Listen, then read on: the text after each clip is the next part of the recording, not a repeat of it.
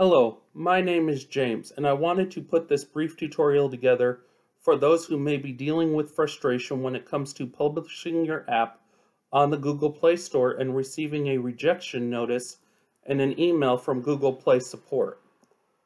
I really hope you enjoy this presentation. Let's get started.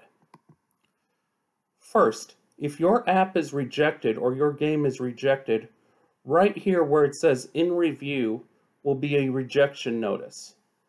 If this happens, one of the biggest reasons is because your Google Play Store main listing has duplicate information.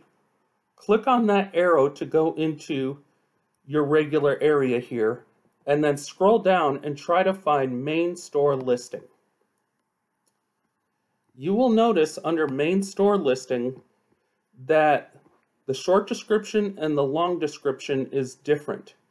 If they reject it and it's due to your main store listing description, it's because you have duplicate information of what is in the short description is also in the long description. This is a violation according to Google's terms of service.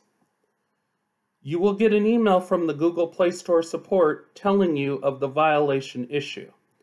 If it is this violation, they will tell you how to fix it.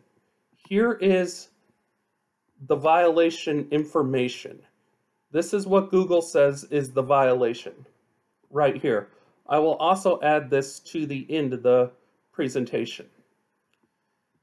The best practice to not have that violation is to follow these instructions here. Here are a few best practices. Once you do this, once you fix it in your main store listing, hit save, and that will put your listing right back into review. This is James once again, and I really hope you enjoyed this presentation, and I hope you have a great day. God bless.